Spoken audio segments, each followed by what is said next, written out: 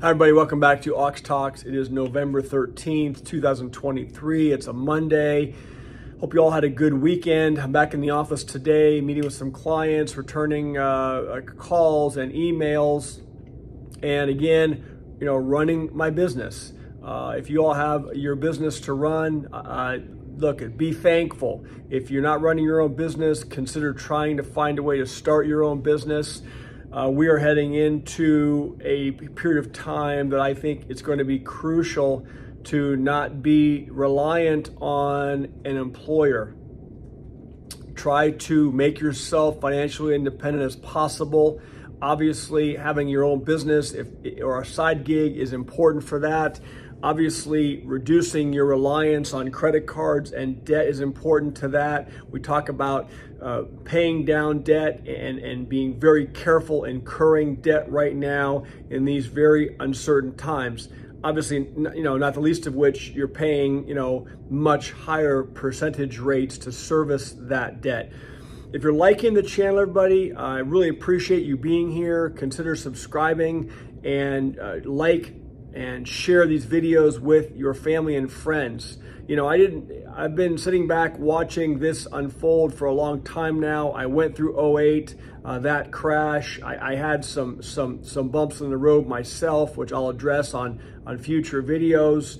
But look, it took me many years to believe that I had sufficient knowledge base to share with you guys, sufficient experience to share with you guys, and a sufficient level of my own preparedness to be able to share with all of you to hopefully make a difference. So every day I'm going to come out and try to put up 10 or 15 minutes, not just sharing the current events of the day and warning you about the collapse, which I think in the coming months and years ahead I'll have plenty of daily articles and data to share.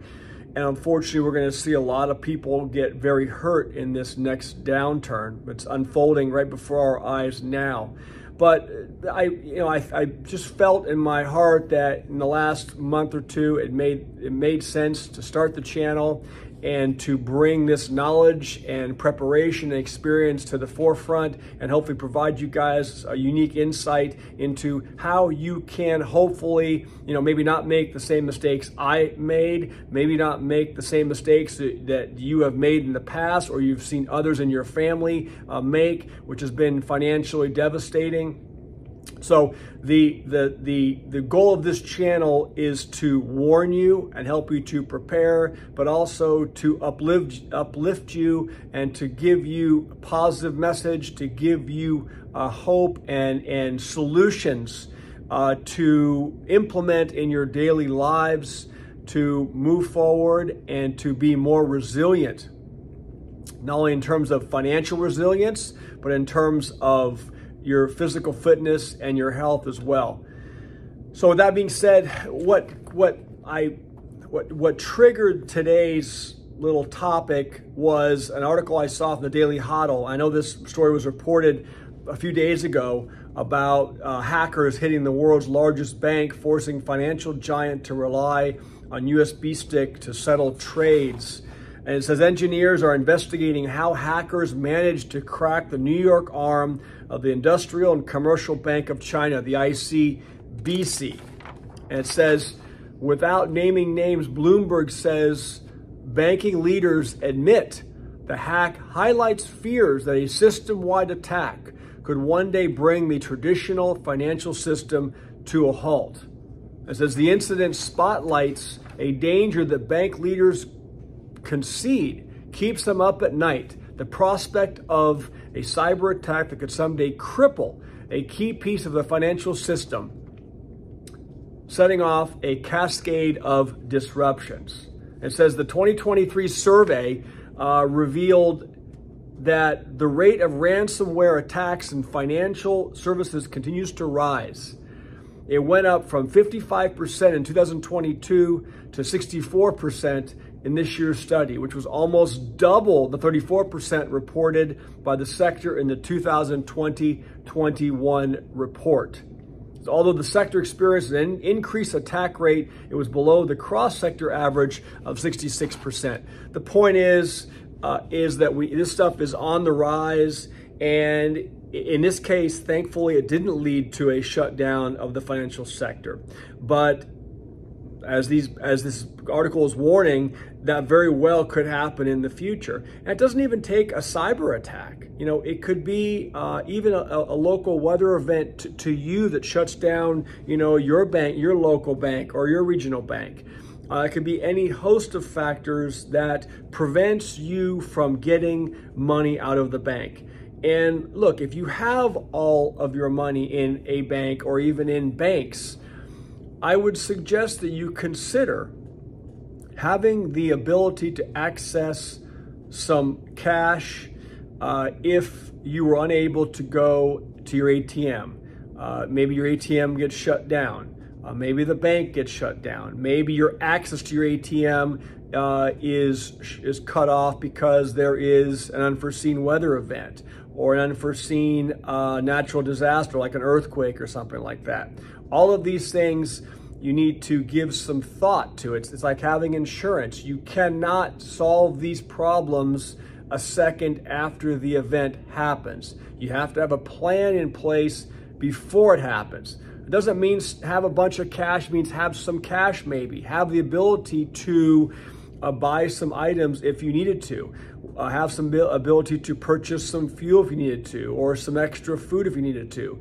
So keep that in mind. Most people, you know, if you look in your wallet right now, how many of you actually have $15, $20, $40, $50, $60, $100 in your wallet in smaller bills or medium-sized bills that you can go and readily pay for something with? Or you're relying totally on your iPhone with your Apple Pay to swipe, or you're relying totally on a debit card or a credit card. You know, I'm in restaurant places now, and everyone's paying with a credit card. Obviously, you know, it makes sense if everything is up and running, but do you have that backup plan? And have you thought it through and prepared for it?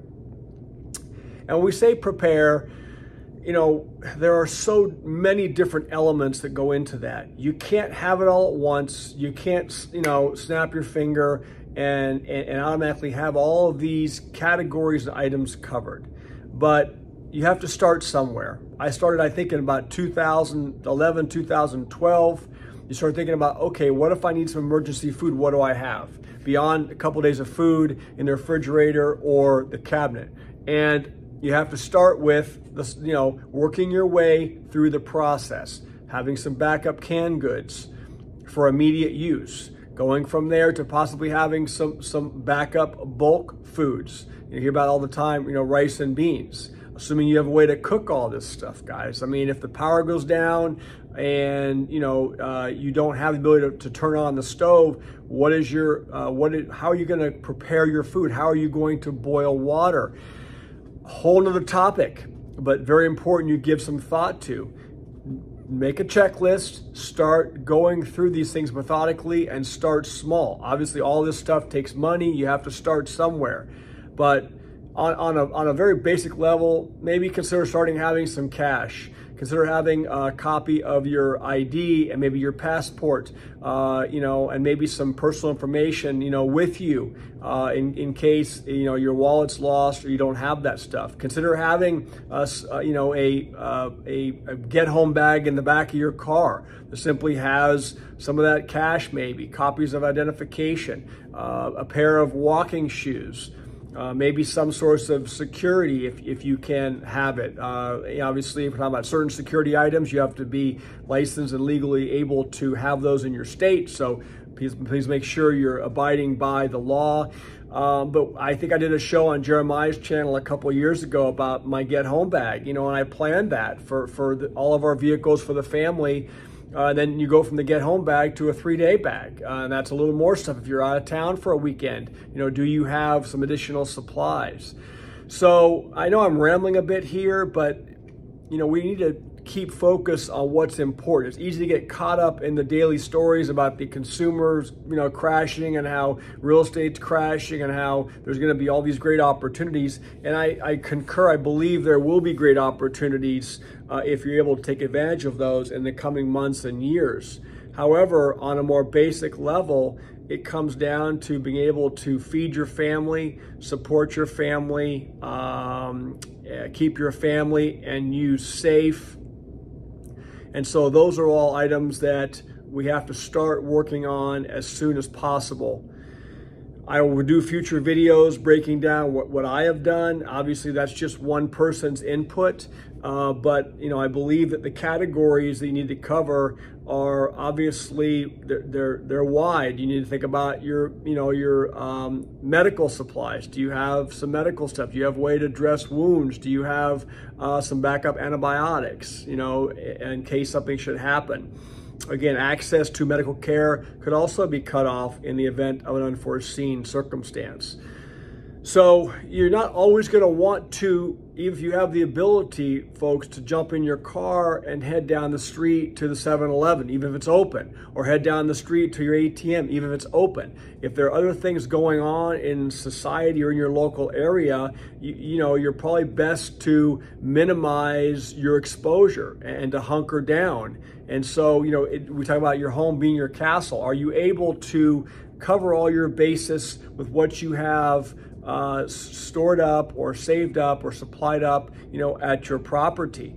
We're talking about people jumping in the car and bugging out. Well, look into that. There's a lot of reasons why that is the worst scenario, is jumping in the car and hitting the road. So I didn't mean to turn this into a prepper per se video, but I wanted to address that because fundamentally at my core, that's the reason why I started taking a lot of steps back, many years ago. And hopefully, many of you already are doing that. If you're not, give it some thought. Again, you'll sleep better at night. There's no downside to having some preparations put aside for you and your family. Dealing just on a very basic level with having some additional cash and some ability to make some purchases if you had to, if you don't have your debit card and credit card.